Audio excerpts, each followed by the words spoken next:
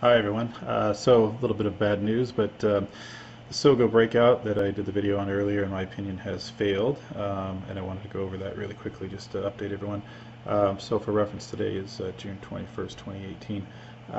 You can see the chart here at the bottom, and I'll go into a little more details, but the quick summary, in my opinion anyway, at least the breakout has failed. Personally, I'm going to wait for the next one, and I'll go into a little bit of the reasons why. So let's jump to the actual chart itself.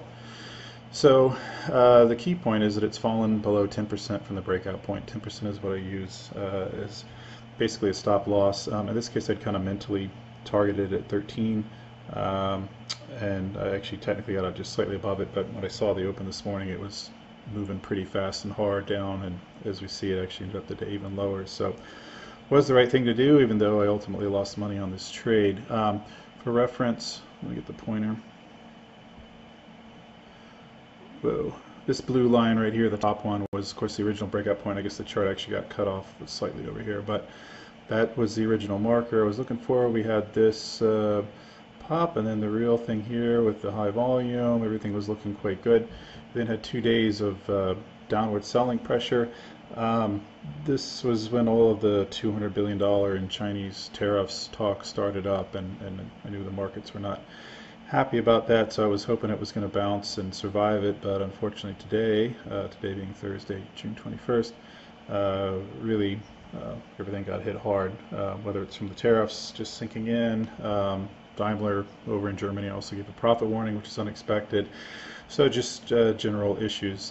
Fundamentally, I don't think anything's happening in terms of negative stuff with SOGO as a company. So I am looking to re-enter into this on the next breakout. Simply just going to wait and repeat. Hopefully the next breakout above 14 or so, I will definitely look to reestablish my position, and hopefully we'll have a nicer outcome on that next run.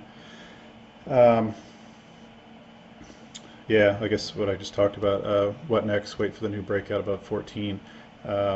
Just for quick explanation as far as why I use 10% as a stop.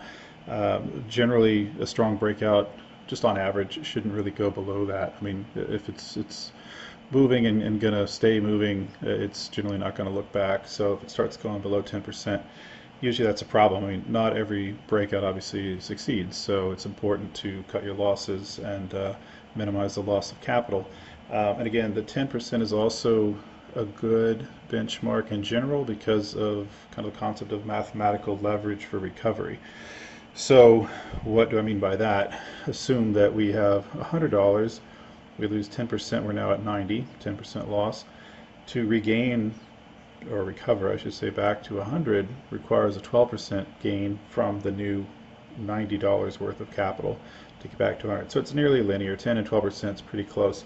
But once you start going below that, it starts getting more and more asymmetrical against you.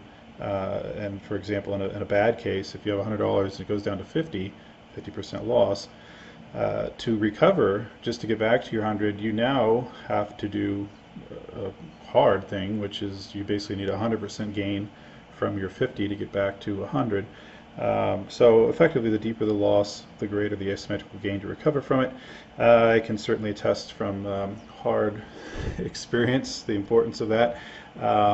So anyway, I mean, we'll see what happens, with SOGO. Like I said in the other video, I covered the fundamentals. I think there's a lot of good things happening for the company, and I think this is more just a larger market issue. But you never know. I mean, maybe there's something else going on, so we'll just have to wait and see. But fundamentally, everything in my opinion still looks good with the company, and it's just going to be waiting for it to break out, and I don't want to A, have a deeper loss than I already did, and B, tie up my capital if it takes a while to recover and regroup and get back above its original breakout point of 14. So hope that helps, and that's about all for now. Take care.